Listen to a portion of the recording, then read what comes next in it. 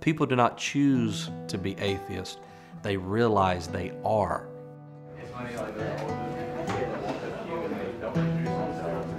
How's it going, man? You doing good? I'm doing real good. Jerry DeWitt.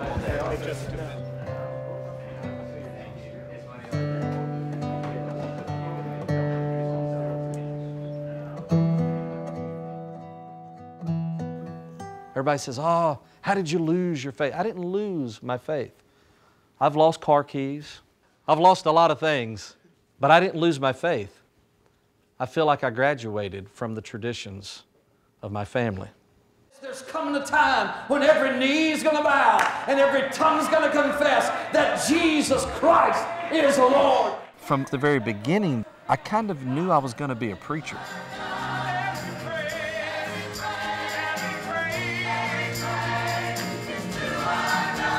The preacher in our world was the most important person.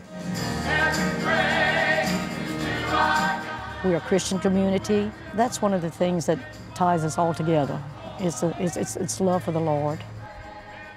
You know, people talk about the Bible Belt. Well, we're the buckle on the Bible Belt.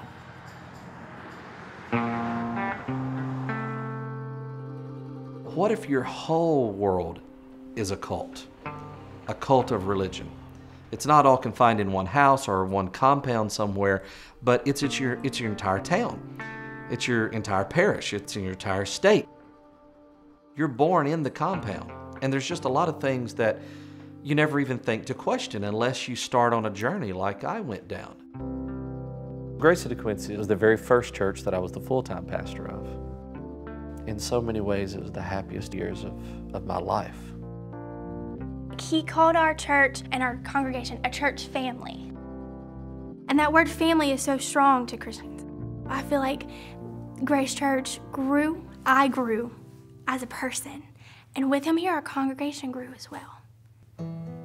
There was no particular moment when I stopped believing. This was gradual, it was very progressive. It started off with doctrine, it started off with the Bible. I began to see man's fingerprints all over it from beginning to end. That began to weaken a leg, but as time went on, I began to see that the legs that were weakening was the entire concept of there being a knowable deity.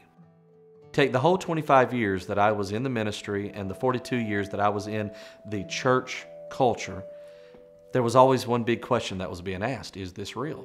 Is this legitimate? And my answer is no. The Lord bless you for coming to Grace today. Those of you. I didn't want to leave Christianity. I didn't want to leave the ministry. So I really kept pushing that off. May the Lord bless you and keep you. But by the time that I saw that I was going to quit, watching people get prayed for healings, to me felt like someone's fingernails on a chalkboard. He's crossed every boundary to meet you today. As we sing this. For him, our leader, Jerry, to just say, guys, I'm sorry, but I think that we took a wrong turn somewhere. It was very much a betrayal. Dad, it was pretty much a social suicide when he came out to be an atheist, because everybody started to look down on him and he didn't have as many friends as he thought he did. If he, as a Christian pastor, can be changed so easily, I mean, how close is Satan around everyone? I'm worried about him, and I'm worried about his soul. And I'm worried about the people that he talks to about his belief now as an atheist. Because the Bible says that if those people are lost, that their blood is on his hands. Because he's the one leading them.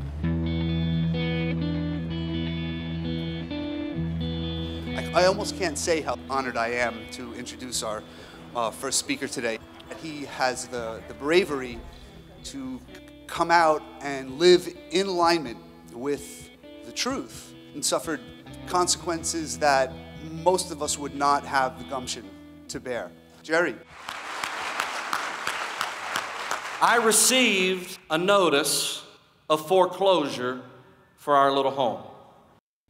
Just a few weeks later, my wife would leave.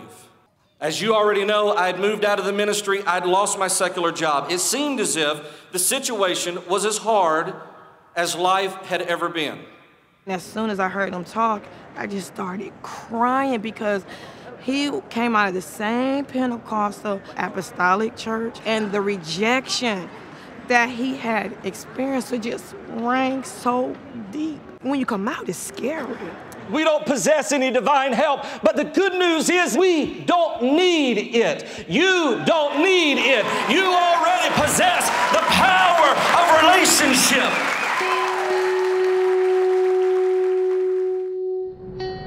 I want to make sure that the next generation lives in a world to where they're very comfortable expressing their individuality. And if we can do that here, then people can do it anywhere. We're trying to have meetings, we're trying to form organizations, we're trying to get a message out until the meetings and the organizations and the messages aren't necessary anymore. We're following in this very long and beautiful tradition of people fighting for their rights. For 28 years, I was the only atheist I knew living here. It wasn't until probably about 6 months ago that I met another one. Yeah. You know, we just want people to carve a place out for my daughter without feeling like she's going to be ostracized. I can't even tell you there are countless amounts of people come from very religious households where it is not okay to be who you are. I think that's what this setting is about. It's about just loving people. When people come to me and ask, well, did Jerry convert you? I can't help but laugh because his entire message is just love. He takes all the walls down and says, hey, we can all sit in one room and love each other and have a successful, progressive conversation. My worldview has got larger and it's got more inclusive. I have told thousands upon thousands of people that this life is nothing but a dress rehearsal, and that what they need to be concentrating on is the next life. And I don't believe that to be true anymore. And I'm willing to spend the next 42 years to try to encourage people to enjoy the life that they have.